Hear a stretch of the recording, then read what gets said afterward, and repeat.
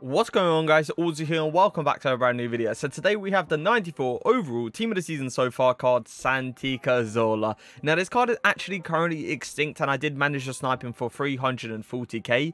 So it's one of those ones where, like, I thought to myself, he's extinct. Most likely he will be going up. So why not actually pick him up now, do the review, and probably sell him on later for an actual profit. Now, he's got 87 pace, 97 dribbling, 91 shooting, 97 passing, and 86 physical with 80 defending. Now, for me personally, Santi Cazorla, looking at he's 5'6", he's not a centre mid. He's not a CDM. Yeah, he hasn't got the most terrible defensive stats or the most terrible physical stats, but it's one of those ones where I would much prefer him in the cam position. Now, he's got high-low work rates, and for me personally, I don't like to play cams that have high-low work rates. It's one of those ones where most of the time they replace the striker in the 4-2-3-1 formation, and the cam that was originally the cam goes up front, then the striker goes into the cam position. That is something I don't like. Now, the 4-star skill moves, he actually used to have 5-star skill moves last year. This guy used to be 5-star, 5-star, and that was quite a surprise for me personally, but at the end of the day, they did actually rank him to the 4-star skill moves, which is a bit of a letdown because especially 5-star skill moves, how overpowered it is, this year, it would have been insane. But we're just going to have to deal with like the standard scoop, turn to purple spin and stuff like that. The 5-star weak foot will actually allow me to cut onto the left foot and shoot and pass with it. So that's always nice to see. Now, he is on a engine chem style. He is on 10 chem. People actually use this card with a hunter chem style as well. And that was something I was going to, like, honestly going to do. But I then looked at his agility and thought to myself, I don't need finishing that bad. If he can turn correct and I can get him in the good angles, hopefully the ball will go into the back of the net with the 95 shot power. Now, acceleration-wise, pace-wise, he's really insanely fast and he will be outpacing most centre-backs. Shooting-wise, he has got, I believe it's... No, he doesn't. I thought he had the finesse shot trait, but he doesn't. He hasn't got a finesse shot trait, outside foot shot trait, or even the chip shot trait, which is a bit of a letdown, to be fair. But shooting-wise, he's got 94 attacking positioning, 87 finishing, 95 shot power, 93 long shots, 89 volleys, and 99 penalties. So I don't believe he's going to need the traits, to be fair to you, and I believe the ball is going to go into the back of the net. Passing-wise, he's insane at passing. 99 vision, 99 crossing, 99 free kick accuracy, 99 short passing, 99 long passing, and 98 curve. You know we're in for a treat when only one of the passing stats aren't 99. Dribbling-wise, he has got 90 agility, 99 balance, 96 reaction, 99 ball control, 99 dribbling, and 99 composure. He's going to be very calm and composed on the ball, take a really, really good touch, and I'm expecting this guy to be agile on the ball, like, you know, the little twist and turns like I do with, like, Neymar or Messi. Now, defensive-wise, if you are using this guy defending-wise, probably a shadow. Probably even an anchor could do well. But for me personally, I don't believe he's a centre mid or CDM. So he's got 83 interceptions, 73 heading accuracy, 83 defensive awareness, 77 standing tackle, and 71 sliding tackle. Now, jumping-wise, he ain't going to win a header, let's all be fair. Stamina-wise is the biggest letdown about this card, because if you're thinking to use him up front, 80 stamina is still not going to be enough. If you use him at cam, 80 stamina is never going to be enough. But the problem is that he won't be lasting throughout the whole 90 minutes, and you are going to have to get a super sub for him. He has got 84 strength, which actually isn't too bad for Cazorla, because I was expecting like 70 strength, but somehow he's got 84, which means he's not going to be getting shifted off the ball completely. But he has got the 99 aggression, which means winning the most 50-50s will actually go his way. Now, today I have linked him up with Asensio and Mendy. I've also got the likes of Decore, Robert Firmino, Adama, and Sissoko in the team. I will be using Cazorla today in a 4-2-3-1 to see how he plays in that cam role. But if we don't get any shooting opportunities, which I highly doubt we won't, I will actually play him up front in a 4-4-2. But let's get straight into these games. So the first thing we always do is just check how agile someone is on the ball, and you can already tell the 90 agility really coming into play. The little twist and turns, the little nice touches. Little turn, little twist and turns. That is beautiful. Can I get a finesse shot? Oh, that actually managed to go in. I don't know how it went in, honestly, because it was a good angle, but it wasn't the greatest shot. And somehow the keeper has not managed to save this, and it actually went skyrocketing into the top bins. That's always nice to see that our first shot with Santi Cazorla has actually got into the back of the net. Now, if we talk about dribbling-wise, he does feel really, really good on the ball. I love his little twists and turns, and he likes to keep the ball very close to his feet. Nice, good fake shot. I'll tell you what, the gameplay right now, horrific. It's honestly horrific, but Santi Cazorla is still feeling really nice on the ball. Now, we can literally look at this example. Look at where Santi Cazorla is. I am still playing the 4-2-3-1. And he's playing in like a striker position. And this is what I mean about high-low not being great for a cam. He does more twists and turns. You can see how agile he is on the ball. He's sending these defenders for a hot dog. But when it came down to finishing with that weaker foot, he unfortunately hit the near post, which is never going to be great. But I loved the way he got the angle. Nice, that is beautiful. Little pass as well. There you go. That's perfect. He actually gave me the passing option there. Oh, come on. I even tapped it. You saw how much power I put into that. And somehow that didn't go to Santi. But what a run it was from him. Go in there. Go on. Go for that standing tackle. There you go. That's what I mean. I understand if you put like a shadow or even an anchor. Yes, his standing tackling would have actually gone up. But still, I believe it would be more of those situations where he has a wide open chance to go in for the tackle. He's gone in for the tackle, but he hasn't came out with it because it's not strong enough. The standing tackle is not good enough with the aggression as well.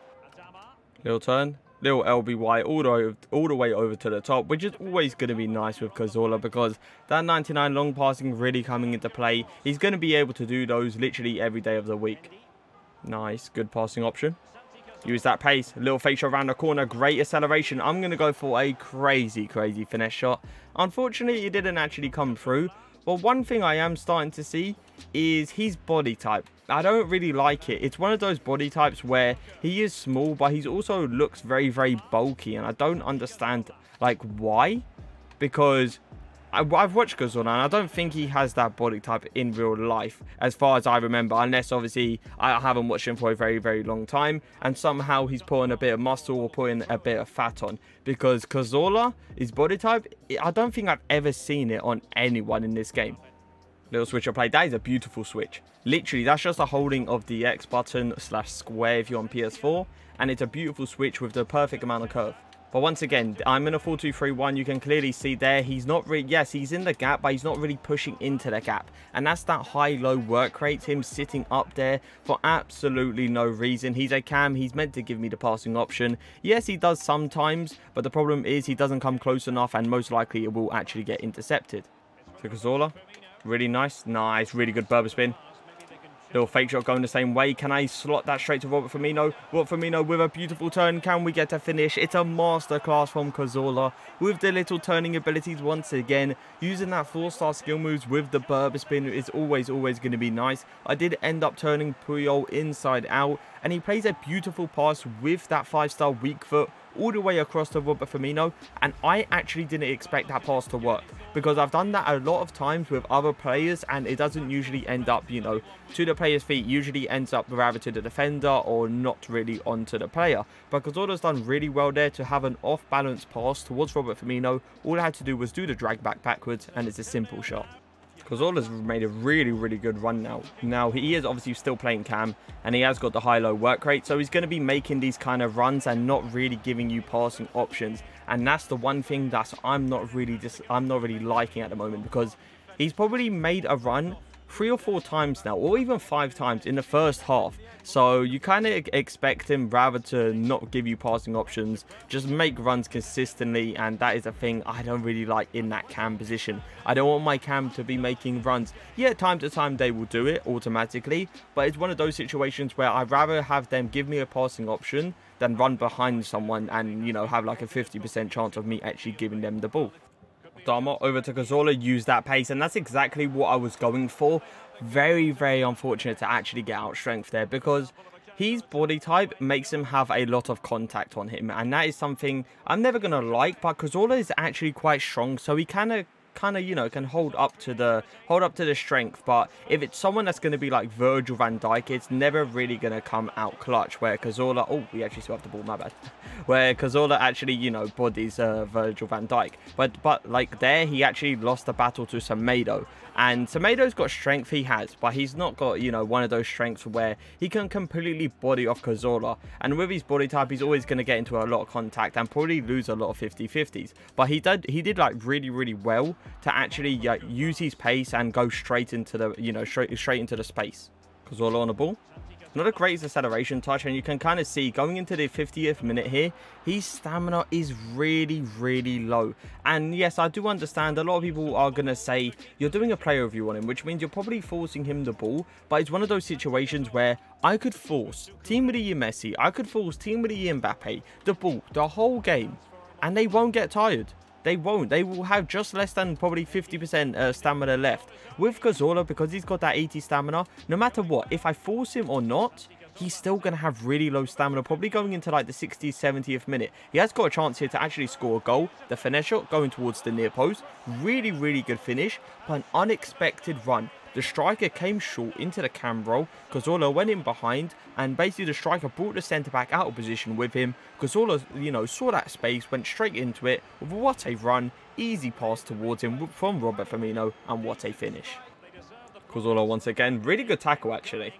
Just going to lay the ball off there. Yeah, it's just keeping it simple because I know his stamina is very low now, so I can't really go on little dribbles with him. So you're going to have to use him as a person that's probably going to be there for a few passing options. It's a beautiful heel-to-heel flick, and we actually do get another assist of him. A really, really good goal. And once again, as I said, you'll have to use Cazorla because he has low stamina. You can't run with him. You can't dribble with him. You can't do all these, you know, Berber spins or stuff like that. You have to keep it very simple with him now. Pass the ball to your striker. Let him pretty much do all the work. Robert Firmino did just that. Gave, you know, did the little heel to heel. Gave himself a beautiful angle. And what a finish it was. Top bins.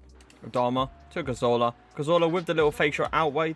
Oh my god, I don't even know where I'm going. Half drag back. I'm actually going to hit it the same way. We are going to get a shot, and it is a beautiful finish. Now, you could argue it is kickoff. I do understand that, and that's probably why that ball actually went into the back of the net. But you can't argue against his dribbling. I honestly thought, like, chain skill moves was actually going to come into play here, and I thought it was going to screw up the little, you know, the little fake shot going straight ahead, and I thought it was going to go a bit too far ahead, and, you know, he's going to have one of those animations where it's probably going to go to Narnia. But he actually ended up off balance. You have to understand that off balance, he ended up putting it into the back of the net, and that for me is really, really impressive. Cazorla with the ball. That's a really good touch. Oh, nice skip away around my player as well. Can I just switch the ball here all the way over to Trent? It's a perfect pass as well, but Trent did really well to win the header, to be fair to him. Little fake shot. Scoop turn going the same way. I can't imagine him with 5-star skill moves. Honestly, it would absolutely be insane, and he's made an insane run there. Oh, what was that? Now, that was not intentional at all. I didn't personally do anything with my analog stick. It must have been just a glitch that happened, and apparently he ended up flicking it into the player. We was lucky enough to get the ball back, and we was lucky enough to Santi Cazorla's short pass it to be 99 and actually see the vision to get the ball all the way to Robert Firmino, and what a pass it was, and what a goal. Once again, Santi Cazorla making another run, and this is what I mean. The high-low work rate's coming into play. He is going to be making a lot of runs in the cam position. He took a bit of time. He actually has he got a ball back here? He's actually ended up getting a goal out of that. Don't ask me how. He somehow squeezed his way through. I don't know how. One thing I do, what I'm impressed by, sorry, is how did he know the ball was going to go exactly there? That's what I'm trying to think to myself. Like, his attacking position can't be that good. Look, literally, it bounced perfect to him. I have no idea where he was going because, if anything, he goes to the edge of the box there, and waits for the rebound, right?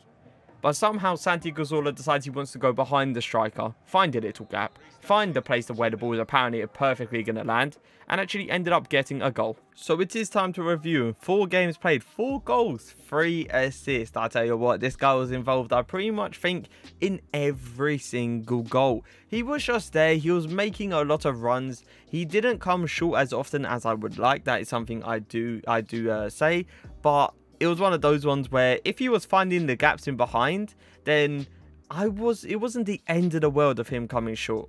Now, 5'6" wasn't an issue at all. I actually enjoy short cams, but I also enjoy bigger cams. So for me, the cam roll, as long as they're not like above 6 foot, I don't believe height matters in the cam roll. Now, the high-low work rates, I prefer medium in the cam roll because they make runs when needed and they also come short as often as you would like.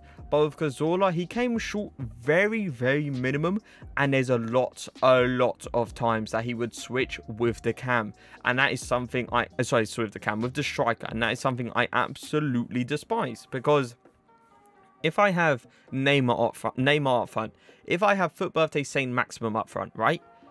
I didn't spend all those coins to put him in a cam role.